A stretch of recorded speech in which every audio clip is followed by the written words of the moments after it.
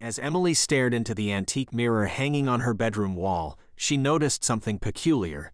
The reflection staring back at her seemed distorted and twisted, its features contorted into a sinister grin. Panicked, she stepped back, but the reflection remained. Every day, it grew stronger, its presence seeping into her thoughts and dreams. One night, unable to bear the torment any longer, Emily decided to shatter the cursed mirror.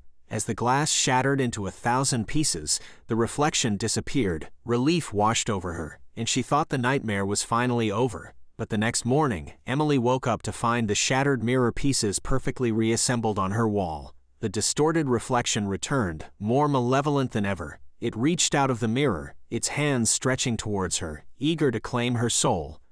Trapped in a never-ending loop, Emily realized she would forever be tormented by the vengeful spirit trapped within the cursed mirror.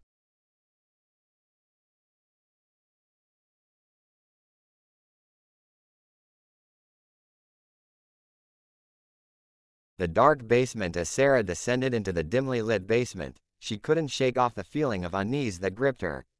The air grew colder, and the shadows seemed to dance around her, whispering secrets she couldn't comprehend.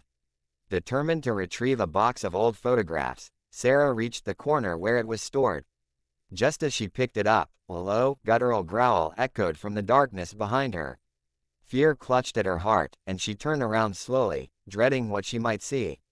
To her horror, a pair of glowing red eyes pierced through the blackness. The growl intensified, transforming into an otherworldly roar. Sarah dropped the box and stumbled backward, scrambling to find the stairs. As she reached the top, the basement door slammed shut with a force that shook the entire house. The growls grew louder, and the monstrous entity pursued her, its claws scraping against the wooden floor. Sarah ran through the house, desperately seeking an escape, but the entity was relentless. It seemed to materialize from every shadow, inching closer with each passing moment.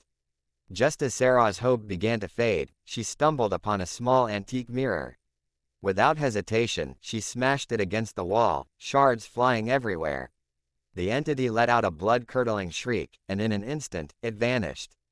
Gasping for breath, Sarah realized the mirror had trapped the malevolent spirit. She shuddered, realizing how close she had come to becoming its prey. From that day on, she vowed never to enter the dark basement again, haunted by the memory of the entity that lurked within.